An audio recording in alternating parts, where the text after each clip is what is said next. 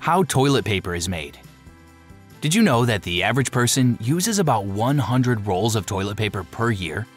Ever wondered how a tree transforms into the soft, comforting rolls we rely on every day? This everyday essential is something we often take for granted, but its journey from forest to bathroom is nothing short of remarkable. Before paper was widely available, the Romans used an L-shaped stick, like a hockey stick, made of wood or precious metal. At public toilets, people used sponges on sticks that were kept in salt water between uses. Until the early 20th century, corn cobs were also used. The introduction of toilet paper rolls completely changed the game. Let's dive into the process of how thousands of toilet paper rolls are produced in modern factories. Step 1. Sourcing the raw material. The core of toilet paper production is the choice of pulp, the raw, fibrous material that determines the product's quality, softness, and strength. Manufacturers rely on two primary types of pulp: virgin fiber and recycled fiber. Virgin fiber pulp is crafted directly from freshly harvested trees, such as softwoods like pine spruce or hardwoods like eucalyptus and birch. These long, robust fibers create softer, more durable toilet paper, offering manufacturers precise control over the paper's texture and consistency. The result is a premium product that balances strength with comfort. On the other hand, recycled fiber pulp provides an eco-friendly alternative, sourced from recovered paper products like office paper, newspapers, and cardboard. The recycling process involves collecting, sorting, and cleaning the waste paper to extract usable fibers. While recycled fibers are shorter and may yield a slightly less soft product, technological advancements have dramatically improved their quality, making recycled toilet paper a viable and sustainable option. The journey of toilet paper begins in carefully managed forests, where trees are selected for their unique properties. Softwoods like pine and spruce contribute long fibers that lend strength, while hardwoods like eucalyptus add short fibers for softness. This blend ensures the final product is both durable and gentle, meeting the demands of everyday use. By balancing the use of virgin and recycled fibers, manufacturers can cater to diverse consumer preferences, offering everything from luxurious softness to eco-conscious options. This intricate process transforms raw materials into the humble yet essential products we rely on daily. Step 2. Debarking and chipping. Once the logs arrive at the mill, they undergo a process called debarking. The outer bark, which is not suitable for paper making, is removed using rotating drums or hydraulic debarkers. This bark isn't wasted, it's often repurposed as biomass fuel to power the mill, making the process more efficient and sustainable. After debarking, the logs are fed into massive chippers that cut them into small, uniform wood chips. These chips are sorted by size, with larger pieces being re-chipped to ensure consistency. The uniformity of the chips is crucial, as it allows for even processing in the next stage, pulping. Step 3. Pulping. Pulping is the process of breaking down the wood chips into individual fibers, which will eventually form the basis of the toilet paper. There are two main methods of pulping: mechanical and chemical. Mechanical pulping involves grinding the wood chips against a rotating stone or metal disc. This method is efficient but retains most of the lignin, a natural glue that holds the fibers together. While this produces paper quickly, it results in a product that is less durable and more prone to yellowing over time. Chemical pulping, on the other hand, uses a process called the Kraft method. The wood chips are cooked in a chemical solution, typically a mix of sodium hydroxide and sodium sulfide, which breaks down the lignin and separates the fibers. This method produces a stronger, more durable pulp, making it ideal for high-quality toilet paper. The chemicals used in the process are recovered and reused, reducing waste and environmental impact. The next crucial steps are Step 4, bleaching and washing. This process ensures the pulp is both safe and visually appealing. First, the pulp undergoes a thorough washing process. This step removes any remaining chemicals or impurities, ensuring the final product is clean and safe for use. After washing, the pulp is bleached to achieve the bright white color associated with most toilet paper. Modern bleaching methods have become more environmentally friendly. Instead of relying on chlorine-based chemicals, which can be harmful, many manufacturers now use oxygen or hydrogen peroxide. These alternatives are not only safer for the environment, but also ensure the paper is gentle for everyday use. By the end of this process, the pulp is clean, bright, and ready for the final stages of production.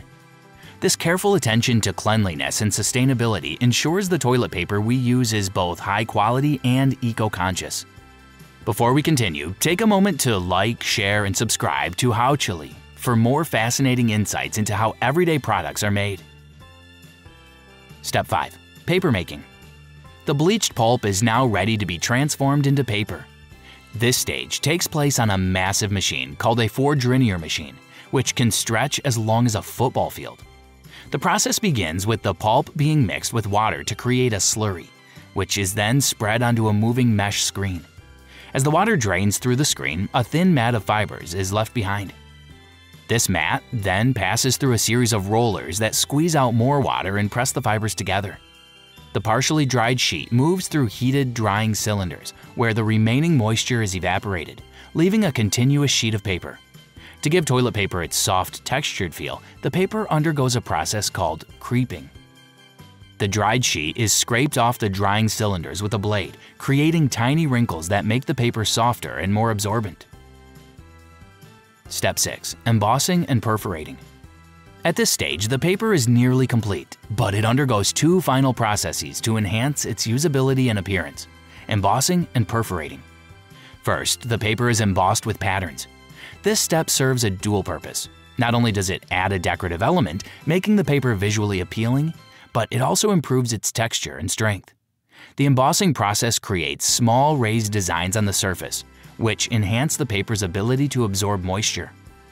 Once embossed, the paper is perforated into individual sheets. This allows the paper to be easily torn into the familiar squares we use daily. After perforation, the paper is wound onto large rolls known as parent rolls. These rolls are massive, often weighing several tons and measuring up to 10 feet wide. They serve as the foundation for the smaller rolls we use at home, which are created during the final conversion process. By the end of this step, the paper is fully prepared, combining practicality with a refined finish, ready to be transformed into the convenient rolls we recognize. Step 7. Converting into toilet rolls. The parent rolls are transported to a converting facility, where they are transformed into the familiar toilet paper rolls we see on store shelves. The first step in this process is unwinding the parent rolls and cutting them into narrower strips. These strips are then perforated and cut into individual sheets. Next, the sheets are wound onto cardboard tubes to create the unfinished rolls. The rolls are then wrapped in plastic or paper packaging, ensuring they stay clean and protected until they reach the consumer. The entire process is highly automated, with machines handling everything from cutting to packaging, ensuring efficiency and consistency. Step 8. Quality control. This is a critical part of toilet paper production. Throughout the process, samples are regularly tested for strength, softness, and absorbency. Any rolls that don't meet the strict quality standards are recycled back into the production process in order to minimize waste. This rigorous testing ensures that every roll of toilet paper meets the high standards consumers expect. Step 9. Packaging. Once the toilet paper is cut, perforated, and rolled onto cardboard tubes, it's time for packaging. This step makes sure the rolls stay clean, dry, and ready for stores or your home. Let's break it down in simple terms. First, the rolls are cut to the right size. A single roll usually has 200 to 1,000 sheets, depending on whether it's for homes or businesses.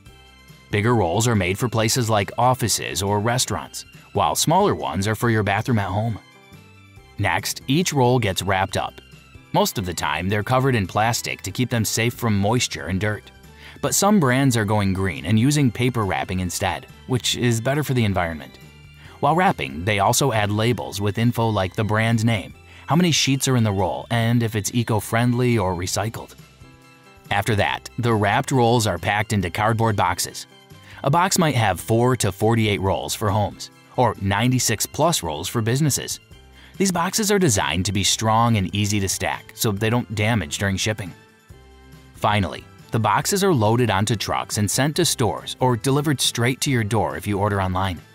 And that's how toilet paper makes its way from the factory to your bathroom.